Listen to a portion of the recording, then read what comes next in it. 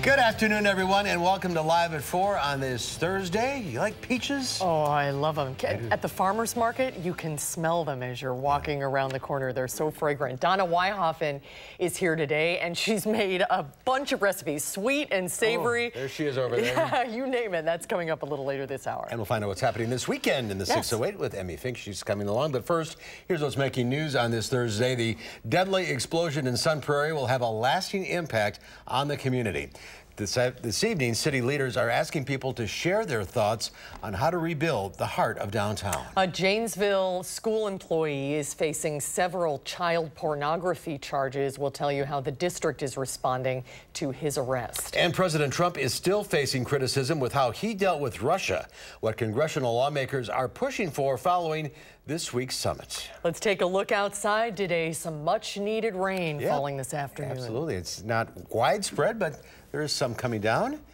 It's a great shot of the lake. Very pretty. The weather words for today: showery stretch. Say that 3 times, Dave Caulfield.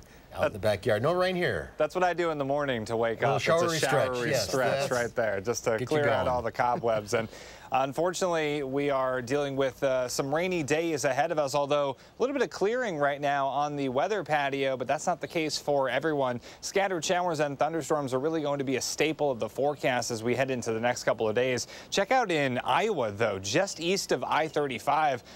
Bunch of tornado warnings forming just south of this low pressure system. I don't think we're going to get anything like that across southern Wisconsin, although some of these showers and thunderstorms could feature some heavy downpours over the next couple of days. That's really the only severe weather threat I see going forward. A live look in Platteville. Our next round of rain looking to possibly come by on our Queen Bee Radio Skycam. And we've had a couple of rounds of rain so far today, but again, it's going to be widely scattered. So this is an umbrella at the ready forecast. It won't be a washout by any means, but heavy downpours are likely over the next couple of days in spots. Temperatures have really cooled off with that rain and cloud cover. 70 in Madison, 75 in Janesville, 77 in Boscobel, and 73 in Platteville. Dew points, they are definitely elevated into the mid-60s, so starting to feel a little bit uncomfortable in spots, about 5 to 10 degrees more humid than this time yesterday. Wind speeds, they were a little bit gusty, but the rain actually has helped with that a little bit, but still some gusts at about 15 miles per hour in spots. A live look in Madison, a little bit of blue sky showing up on the WISC-TV Skycam, but scattered showers are likely into this evening and also into later tonight.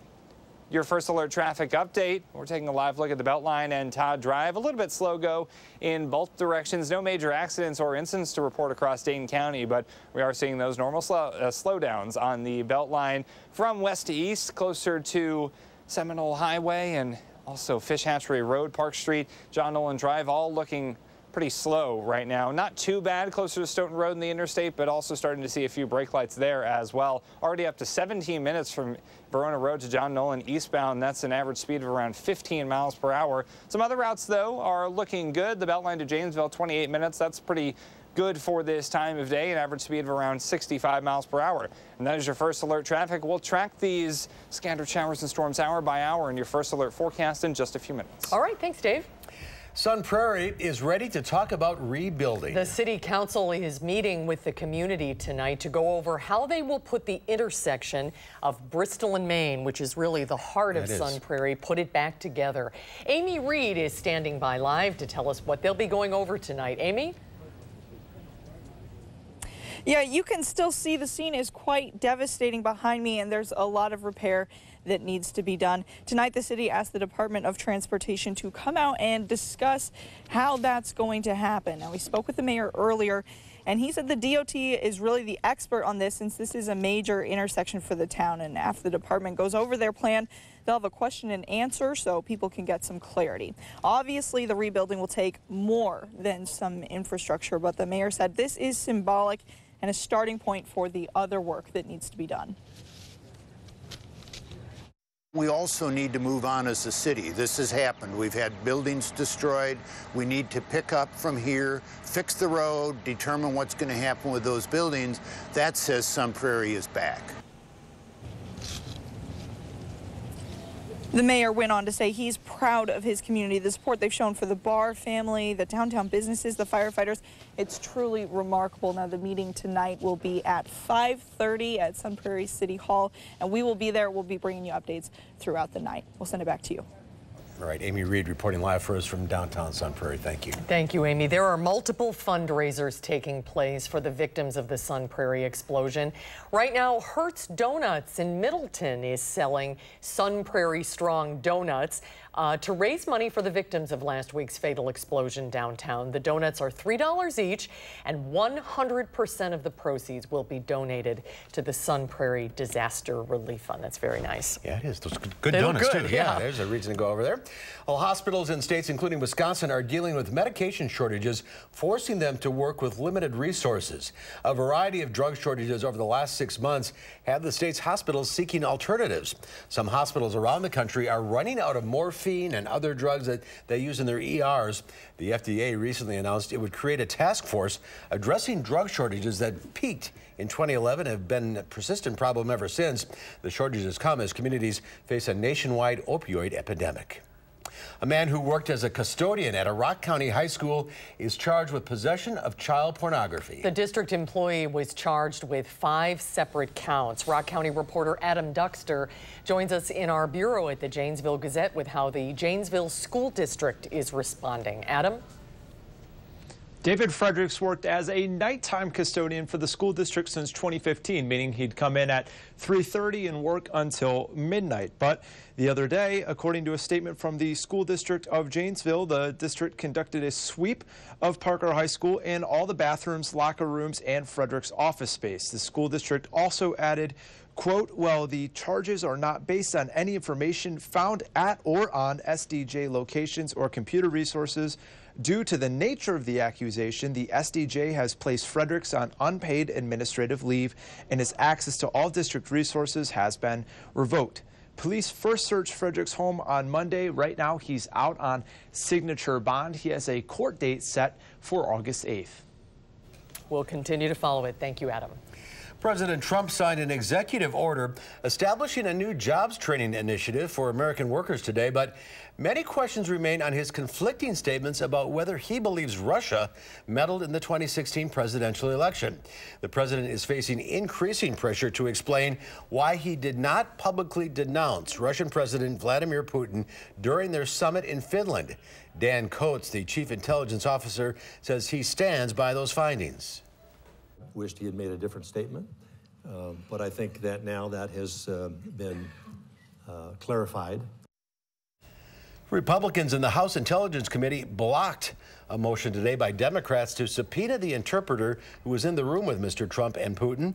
The president has also received criticism for not shutting down a request from Putin to interrogate former U.S. Ambassador Michael McFaul. President Trump says he wants another meeting with Putin in Washington, D.C., but no date has yet been set.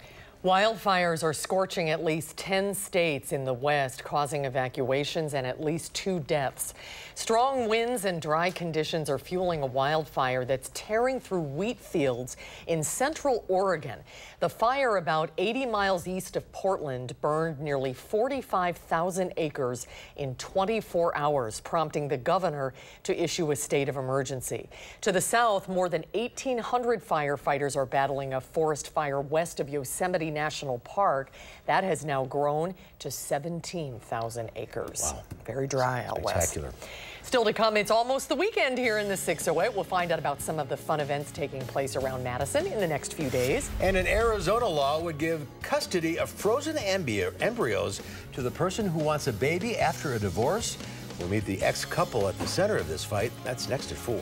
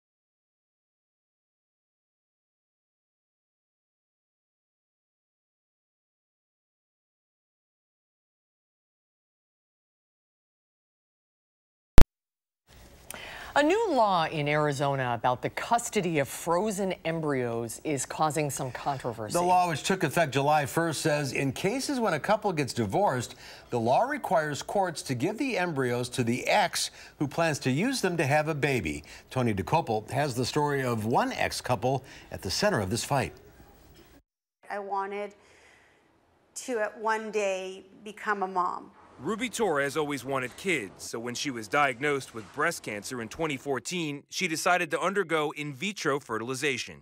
I wasn't sure what was going to happen in my future, and so I wanted to ensure that I had that option. Doctors used her eggs and her then-fiancé's sperm to form 7 embryos, but by the time she was medically cleared to try to get pregnant, they were divorcing, and he no longer wanted children. A judge ruled that Torres had no right to use the embryos. I was angry. There's a potential for children to be born that will have my DNA, and I will never see them. In similar cases across the country, courts often rule in favor of the person who does not want the embryos used. But a new Arizona state law would change that.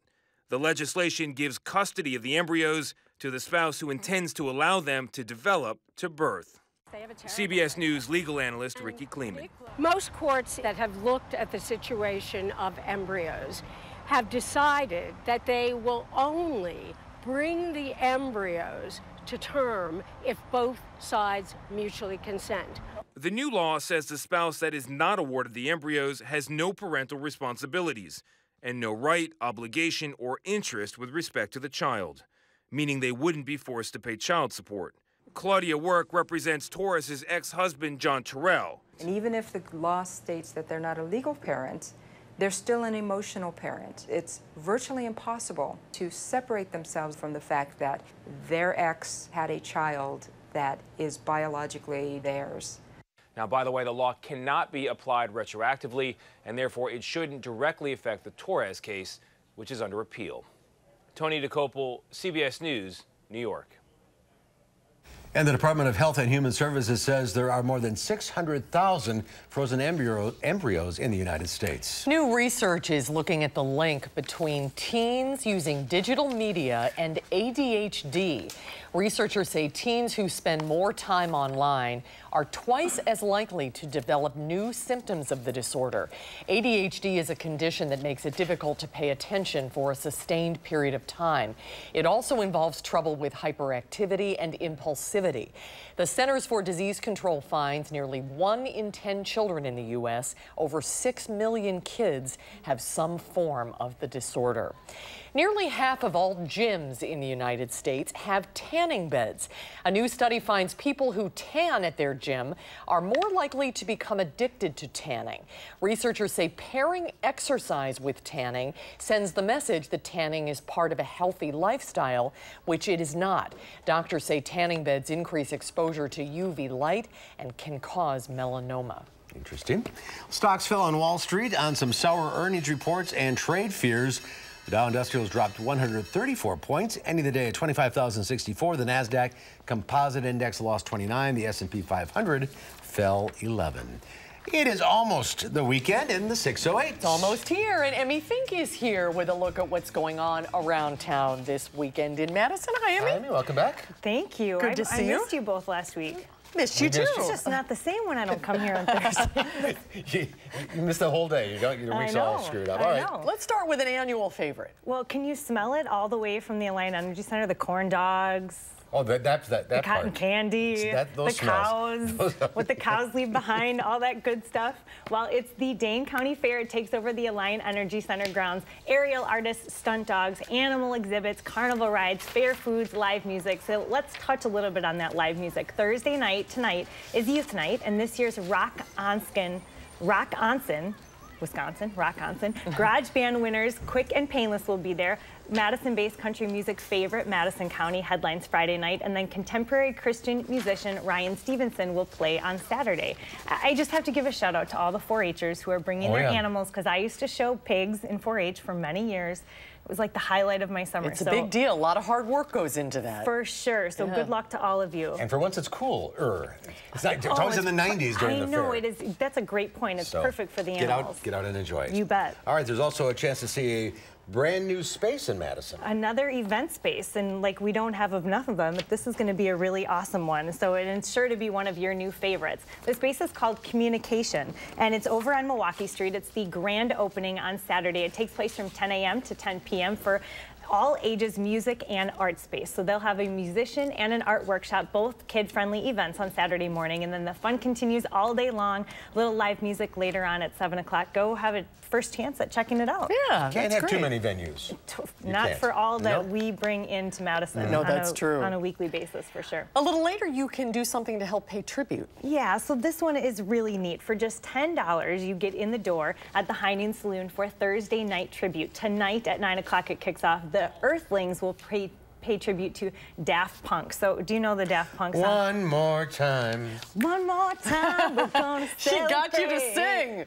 Well done, Emmy. Oh, yeah. I knew I would. I really like them. So they're gonna be singing that, and then I used to like them. Now it's because I sang it.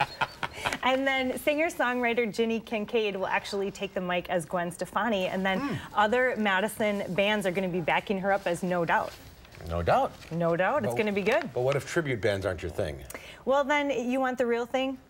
I get that. You know, that makes sense. So then you're going to head over to a little Blues Travelers extravaganza at the Edgewater Saturday night at 6 o'clock. So my favorite.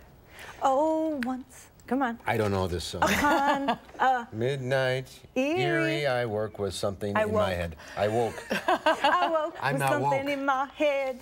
You know, it's got that little, that twangy. I like it.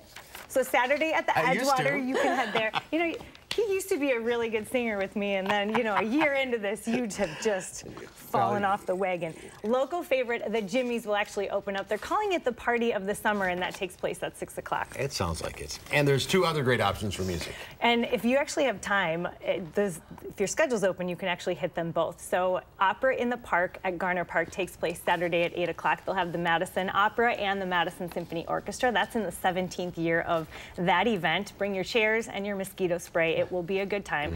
And then Sunday at 2 o'clock is the 50th anniversary of the Capital City Band concert at Oscar Redenbaum Park on Regent Street. So a wide variety of music at this one. Even Mark's gonna like. Two great events. Opera in the Park is great. Yeah, it is. Yeah. And like you said, if it's good weather, this will be a great weekend. Get out and enjoy it. And I think Sunday is the rain date. Is it? Yeah. Okay, I'm not a meteorologist. I don't claim to play one on TV either. Just a schedule. I know. Just a schedule. You're giving the weather early. I like it. All right. Thanks, Em. Thanks, Em. Good to have you back. Get this month's Madison Magazine for all of the best in the Madison area. And we'll be right back.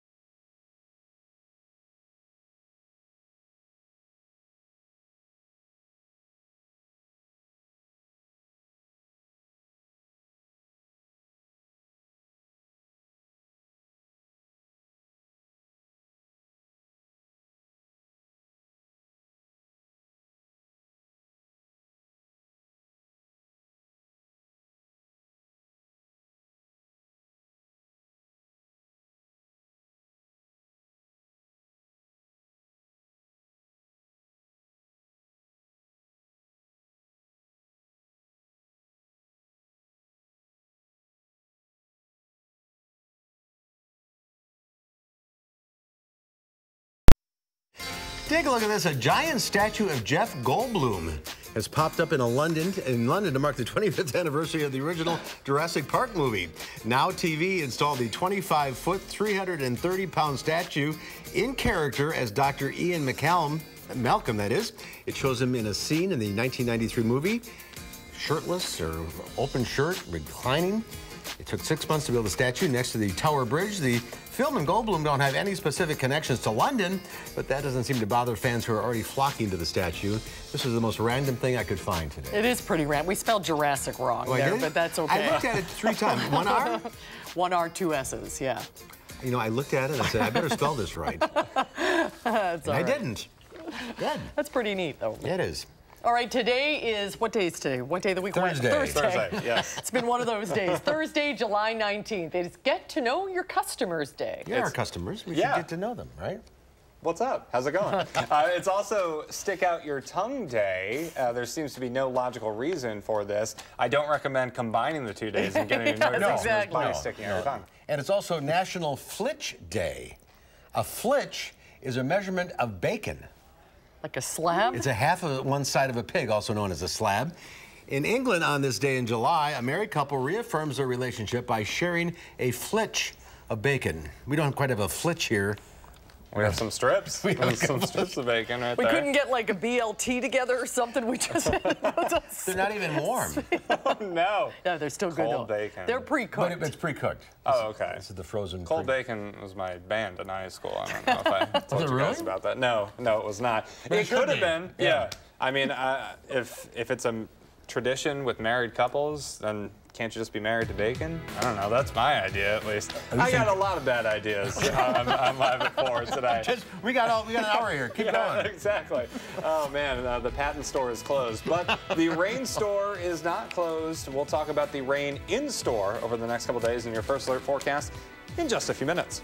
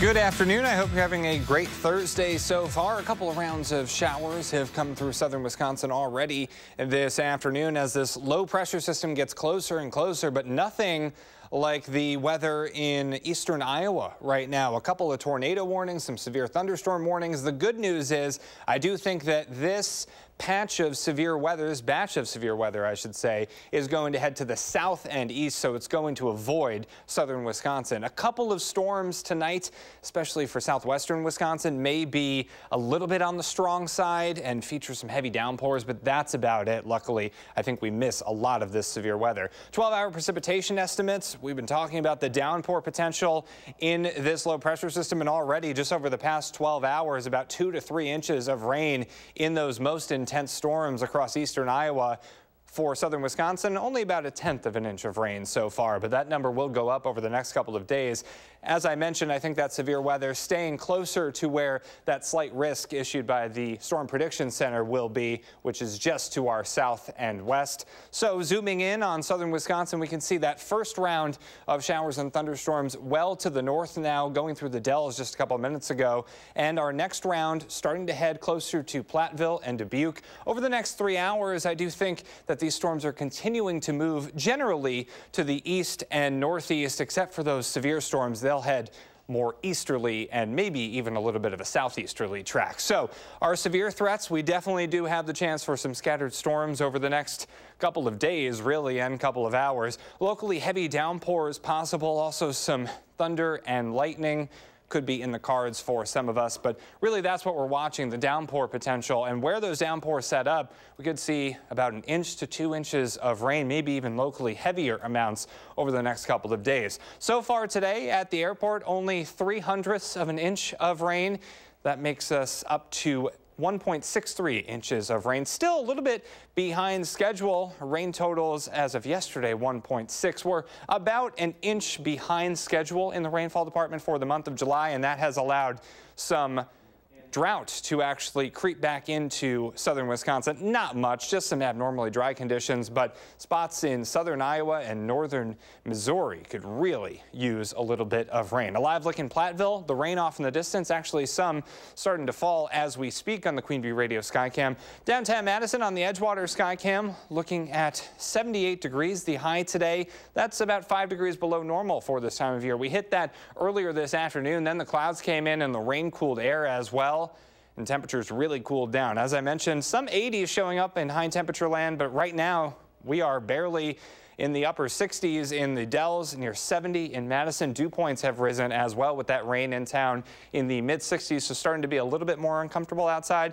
And wind speeds a little bit all over the place with the rain nearby, but generally out of the south and east at about 10 to 15 miles per hour. High temperature trend, we're looking at temperatures staying cool over the next couple of days with that low pressure system in town. But for Monday, Tuesday, and Wednesday, temperatures make it back into the mid 80s, so a little bit above normal for this time of year. Future track showing this low taking its sweet time over the next couple of days, bringing us really ever-present chances for showers and thunderstorms, even into Saturday as well. I think most of the shower and thunderstorm chances will be closer to Lake Michigan, but still keep that umbrella handy on Saturday. Tonight, scattered showers and thunderstorms, mostly cloudy and mild. Into tomorrow, breezy, more humid, with scattered showers and thunderstorms once again possible. Similar story showing up on Future Track. We can see this low pressure system continuing to circulate, and around that circulation we get these scattered showers and thunderstorms. There's just not a lot in the atmosphere to push this thing out of here, so we're going to see a couple of rainy days across much of Wisconsin, and southern Wisconsin included in that. Again, it depends on where those downpours set up, but potentially 1 inch to possibly 2 inches of rain by the time we get to later this weekend. Your 7-day forecast showing those temperatures moving back into the mid 80s for Monday, Tuesday, and Wednesday. Some showers and thunderstorms possible late Wednesday into early Thursday.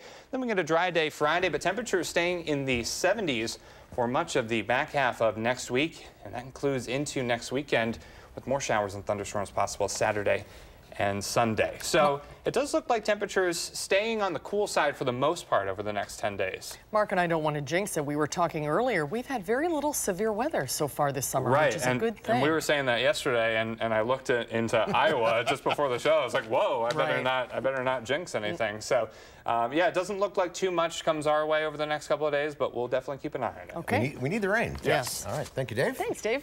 6 nurses working together in North Carolina are sharing a very special connection. They are all pregnant and due within the next few months. The first baby is expected at the end of this month. Some of the pregnancies were planned, but others were unexpected. The women say they're excited to be able to share these milestones together. My husband and I tried for almost a year, so for all this to happen like at the same time is just really mind-blowing. What we're most excited about is future play dates, and getting a picture, getting a picture of all the bumps was fun, but getting a picture of all the babies is going to be way more fun. That's going to be so fun. The women work in a cancer ward together. They say their patients are having a lot of fun with the baby boom, and they're calling the ladies the fabulous six-pack. But all their coworkers, I'm going to say, who's going to be working on the floor here? They're all going to be gone at the same time. That's going to be crazy. All right.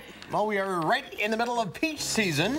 That's right. When we come back, nutritionist Donna Weihoffen will join us. She has ways to use peaches in both sweet and savory dishes. Look at all those things Donna made. She'll share the recipes when we come back.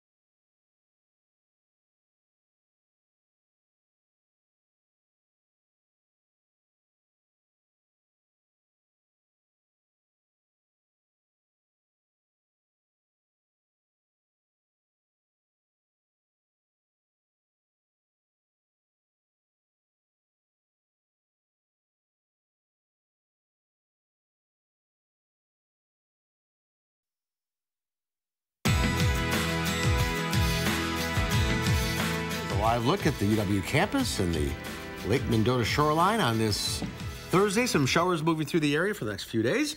Well, you know, summer's here when the peaches are at the farmer's market. Donna Weihoffen is here with a lot of recipes. Peaches are so versatile, Donna. You can use them in so many recipes. I did. Everything from savory to sweet today. Okay. But they're also kind of tricky to get. They are because tricky. This one, you know, is it ripe? It's a little hard. I got this at Brennan's. It's supposed to be chin dripping ripe, and it's $1.25 a piece. A piece? A piece, yes. Ooh. And I bought this one at a cheaper store, and it's hard and it's not as good. It's really hard to find a good peach. I'm going to tell you that I use canned and frozen peaches in some of my recipes, and you won't believe how good they are. First of all, I'm going to use it savory. This is pork tenderloin or pork chops and a salmon. And what I did was use raspberry, sugar-free raspberry jam, a little bit of honey, lemon juice. Of course, there's brandy. Well, brandy, it's Wisconsin. So, Donna always loves to cook with the brandy. The brandy in here. And the bottle's always half empty. Well, I had to use it in my recipe. It's good. I know. So it's a brandy peach sauce. And you can put this on meat, and it just dresses it up. And it's just a savory, good way to use peaches. And these I used fresh ones because I could cook them. And then even if they were hard, I could cook them. A little carrot in there? What is it? No. That's the peach. Well, that's the peach? That's the peach. Oh. And some peaches are just kind of a little reddish. You know, that was made with this peach that wasn't as good, but I cooked it. So let's go to the salad. This is a gorgeous salad. It is, yeah, I love the colors. This is kind of your traditional basil and tomato and mozzarella cheese, but I put peaches in it. Let's see if we can You've got to get a good shot of this one because this is really fantastic. I think we get put on camera too. There you go. Oh, yes, it's really, really pretty. What's in it? This is the mozzarella and the tomatoes, basil, and a little bit of dressing, and the dressing is red wine vinegar and a little bit of honey. And again, it's just a takeoff on that basil summer salad. And just sliced fresh peaches Yes. or canned peaches? Or it doesn't matter, I guess. Well, yes, if you have some good fresh ones in that one. Basil, no, it's good. I used the Brennan's peaches in that one. So Very I splurged on that. Now dessert, peaches are great for dessert.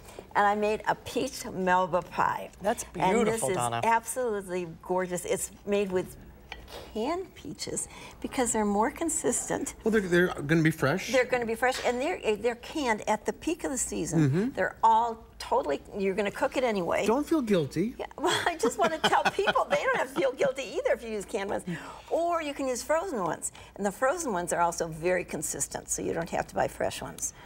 And this one has frozen raspberries and peaches in it. That's a nice combination. And it's peach Melba pie, but it has a pie crust.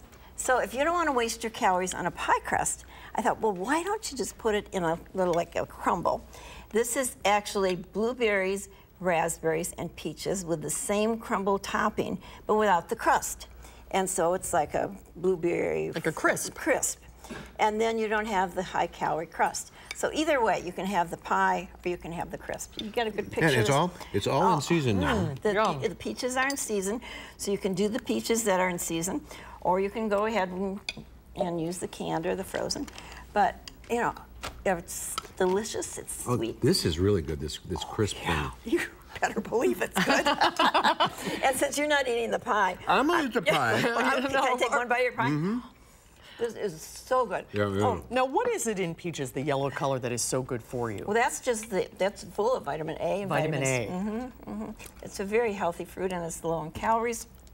And when you combine it, especially with raspberries, I think it makes that is a great combination. A super good combination. All right, all the recipes online at channel3000.com. Online, yes. $1.25 each? Yes. They're worth it in these recipes, yeah. Donna, thank you. Thanks, Donna. Good to see you. Well, she likes the pie. We'll see you soon. I really like the pie. Oh, this is so good. We'll be right back.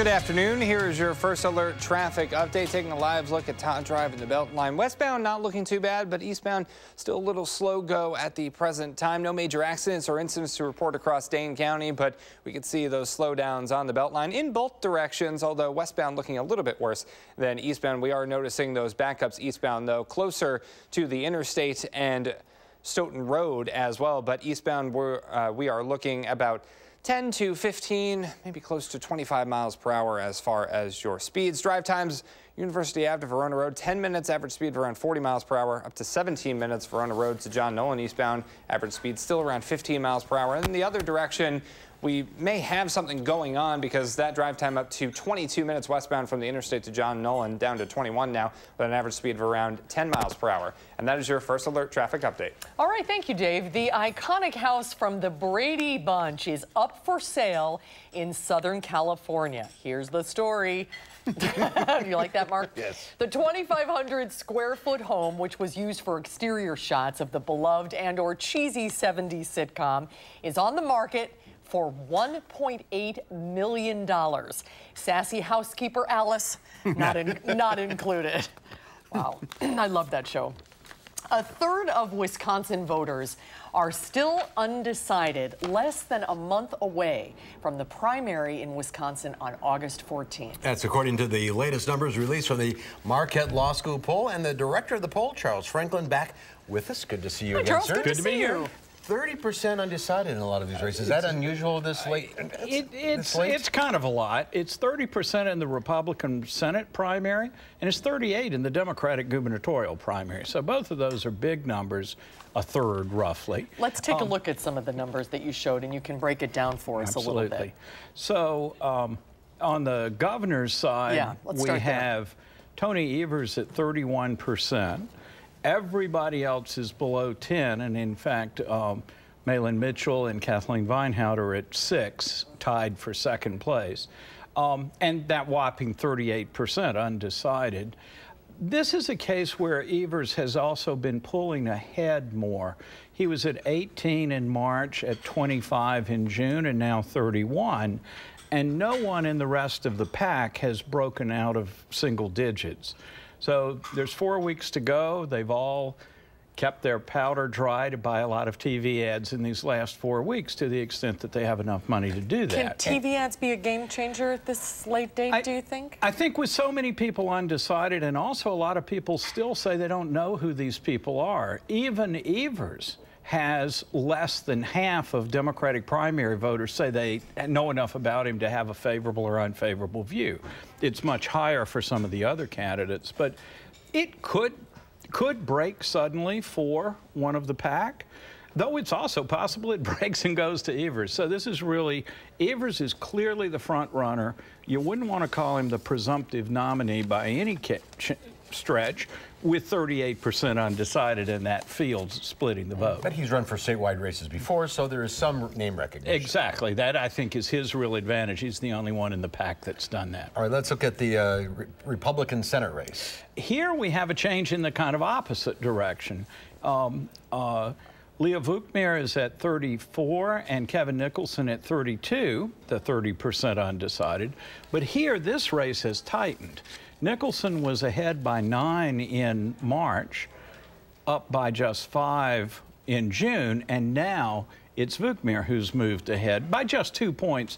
The margin of error is 7 points, so this margin is well within the margin of error, but it certainly qualifies as a toss-up at this point. Is this what you would expect to see in the summertime? Are people just not paying attention? They're busy? I mean, is that a factor? I do think it's a fact of our August primary that people are doing things in June and July other than paying super close attention to campaigns. When we had a fall primary, there was at least the fact that the kids were back in school and you were after the Labor Day holiday. Maybe it was time to tune in a little bit more. But having said that, I think the big field on the Democratic side can help explain why voters have had trouble sorting out those folks.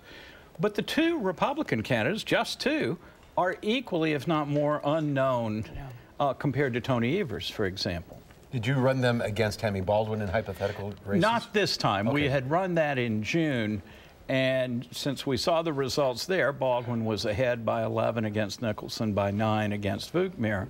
It seemed like there was no point in asking it again until we actually have the nominees next month. We'll ask in August. Less than a month. It's hard to believe. That's right. Time's ticking down. And we'll narrow that field down to one. One of each party. Yep. All right, well, we'll keep an eye on things. All right. And the poll coming out right soon after. Shortly after the primary. Okay. So. Enjoy the rest of your summer. I'm going to go try. It's fading There's a fast. couch waiting for me right now. And a peach pie. And a peach pie as well. Charles, thanks, Charles. Good to see you. Thank you. We'll be right back with the final check of your forecast.